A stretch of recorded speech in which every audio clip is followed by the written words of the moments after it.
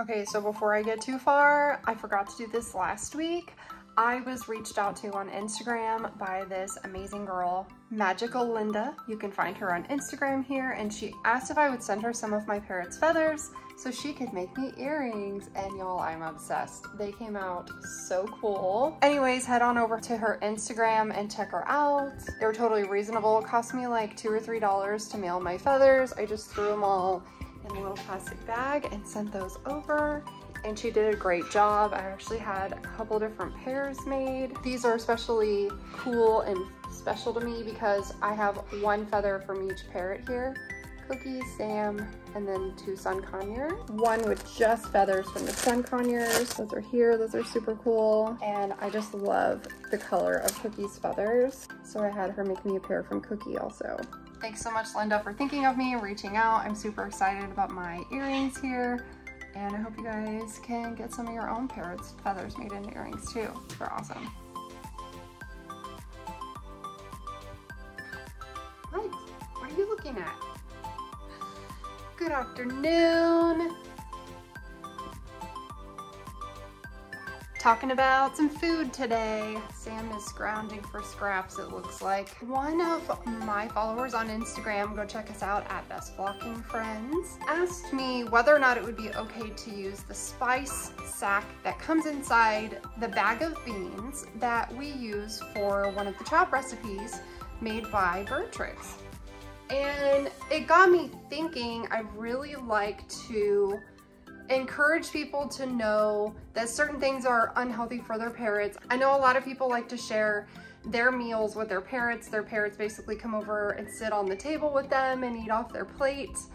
That can be really dangerous for them, and long term it just is generally unhealthy. People food is not intended for parrots in a very large part, and I'll explain why. It is an option to shop organic as often as possible when you can. I definitely encourage it. One of my favorite places to shop totally organic is from my friends STAHLMAN'S at Bear Creek out in Texas. If you're ever in the area of Canyon Lake, go check them out. I will put a link to their website and Facebook down below. That's one of my best friend's husband's stores. They do an amazing job traveling all around Texas, collecting their produce, as well as bordering states. It's good stuff, huh? There are a lot of different foods, such as avocado, onion, mushroom, cinnamon, garlic, just to name a few, that can be really dangerous for your bird if ingested too much. Chocolate, caffeine, salt, sugar, those are all things that your parrot really shouldn't be exposed to. Hey, you have a cute butt. Pretty butt. So, I wanted to educate you guys on that and kind of the specifics as to why. Here we go.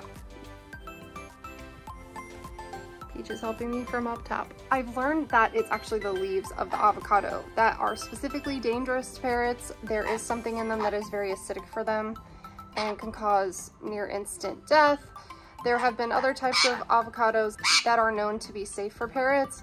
I think it's just a good rule to be safe than sorry and give your parrots something that you know is healthy for them. There are a ton of other vegetables and fruits that are safe for your birds. So I would lean towards handing them a carrot or a little piece of mango instead. Not an actual piece of my mango, that's not what I meant. Caffeine is also extremely dangerous for your parrots. Caffeine is known to increase the heart rate, and even though for humans it makes us feel great because it helps wake us up, gives us a little extra energy, some pep in our step, but for parrots it can actually induce cardiac arrest. So because of the unknown, because you don't know how much it's going to take, they may take one sip of your coffee or tea. I would just encourage you to be very aware that even just a little lick off the top of your soda can be fatal for them. So be sure to have a nice clean bowl of water or uncaffeinated tea nearby. So I know a lot of you love chocolate. That's one of my personal favorite treats. And unfortunately for parrots, it does contain caffeine and another product called theobromine, if I pronounced that correctly.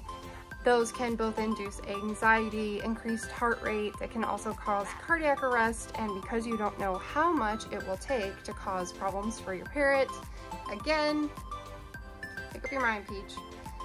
Better to leave it out and just hand over a small piece of fruit if you really feel the need to give your bird some sugar.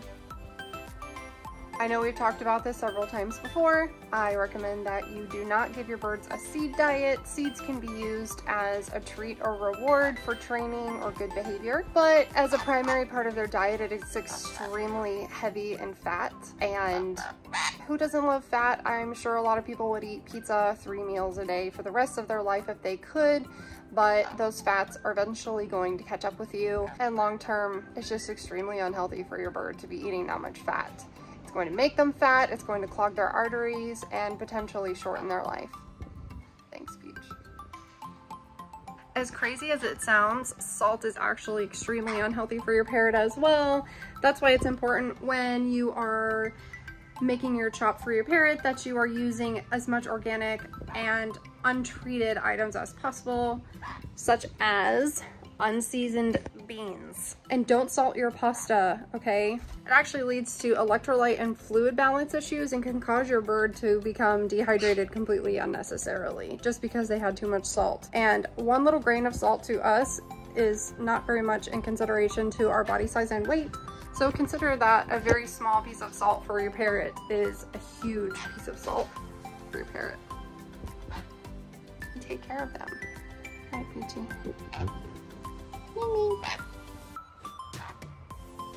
As always, guys, thanks so much for watching. Appreciate you so much. Don't forget to subscribe if you haven't already. Check out my new little watermark here down in the corner below. You can subscribe right there. I'll wait. Thanks. And like this video, give it a big thumbs up. Drop a comment down below if there's something you'd like to see us talk about in the future. And say bye, Peachy. Okay, we're working on that one. We are working on the wave. New trick coming soon.